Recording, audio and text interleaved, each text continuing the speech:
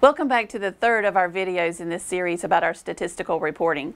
This one is going to be specifically related to our Table 1, the various lines, especially those new ones that we added in this past year, as well as some auto sum lines that we've also included in here, so you'll have a better understanding of how those work and really what you need to fill in order to get there.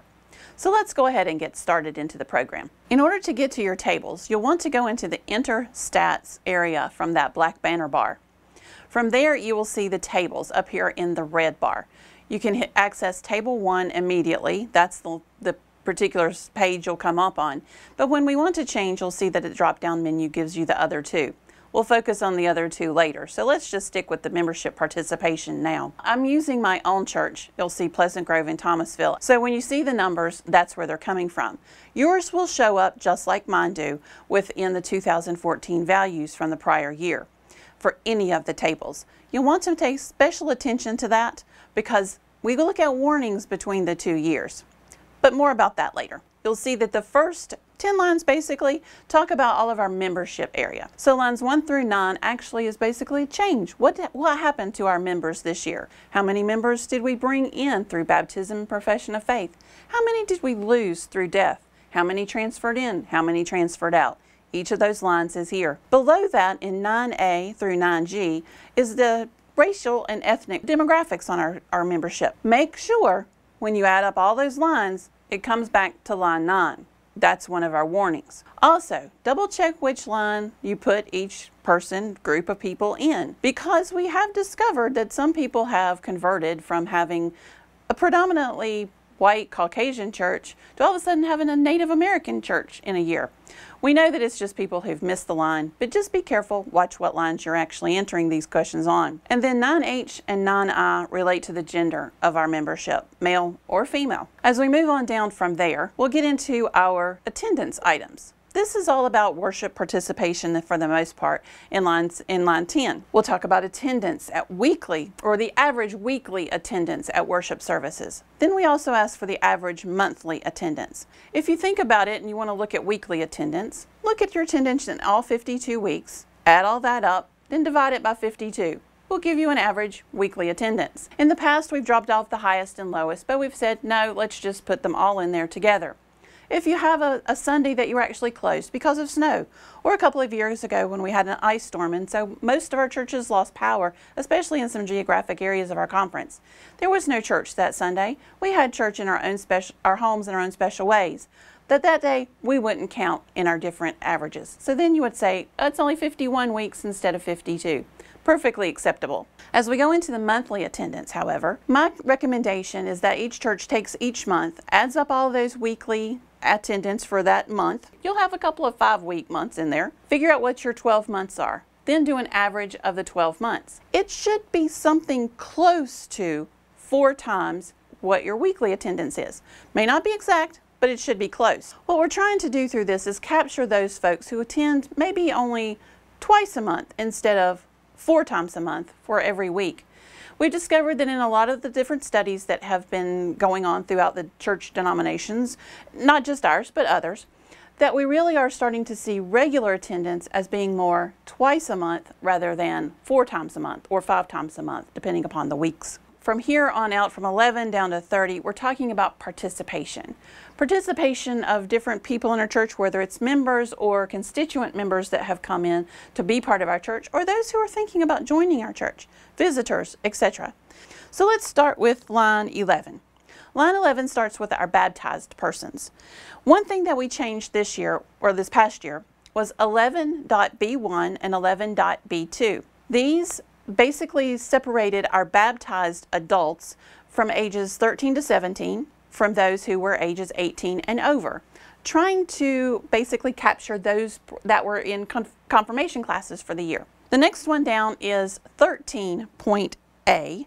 This was a new line that was added to starting with 13 to get an average monthly number of active participants. This is that one line item that we're talking about that might change for this coming year. Active participants really look at who is really being a part of your church that may not be there every Sunday. So it could be people who are worshiping with you every Sunday or twice a month. because that's really the baseline, twice a month activity. It could be people in small groups. Now this could be the neighbor down the street that got invited by their friend. But as long as they're there twice a month, they would be an active participant. It could be people that came to different events in your church. If you had a dinner for a fundraising aspect, if you had a special missional opportunity, those are included in this as well. Anything and everything. It could also be someone who may be a shut-in but still wants to contribute to their church and be a part of their church. So therefore they send in their monthly tithes still, as they're still shut-in. That person is an active participant. There's been lots of questions as to how to gather this information because you can see that it overlaps. And then in the following lines we ask for age groups. That might be even more difficult. So we're still considering this line, so you might see some changes in this line going forward. But for now, do your best that you can. We know that there will probably be some estimates just like last year if you don't have a robust tracking system for these folks. But do the best you can in trying to come up with an estimate of what those numbers would look like. From there we move forward, you'll see Christian formation groups and small group studies. Moving on down, you'll see weekly attendance in Sunday school. These are lines that we've seen in the past and haven't been giving people lots of trouble.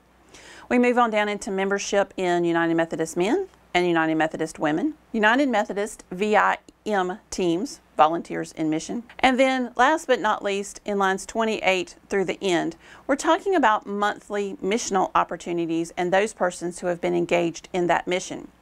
You'll see that we started off with line 29 with community ministries for daycare specifically.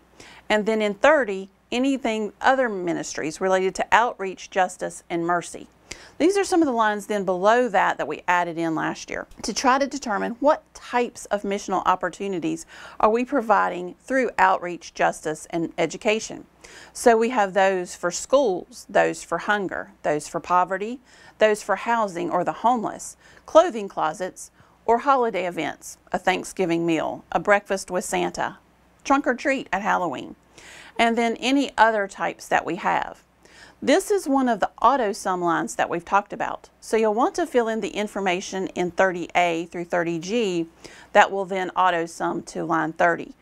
Several people were trying to actually just fill in line 30 and not show all of the details last year, but you'll need to fill in the details in order to have the total. In saying that, I want to talk about a couple of the other auto sum lines that we have included in here as well. Line 9 at the top, our membership numbers, will be the summation of all the lines from 1 through 8. It knows which ones to add and which ones to subtract. Don't worry. Line 19 is also the same way. It will take lines 15 through 18 to get to line 19 so that you have each of your adult and children's line items that will then sum to your total. However, there are some auto sum lines that work the other way. The lines that they add are below the total. Line 30, we just talked about. Line 13 is this way, so that you see your ages for active participants are below the total on line 13A. Line 11B is also this way. For those age group breakdowns, then the total is at the top. That kind of covers everything on table 1 that we have to show today, especially those new lines that we added in last year. However, if there's some line that I didn't cover that you still have questions about, feel free to either call or email me here at the conference office, and we'll be glad to give you some more information about those specific lines. Thanks for listening. A few more to go. Join us next for Table 2.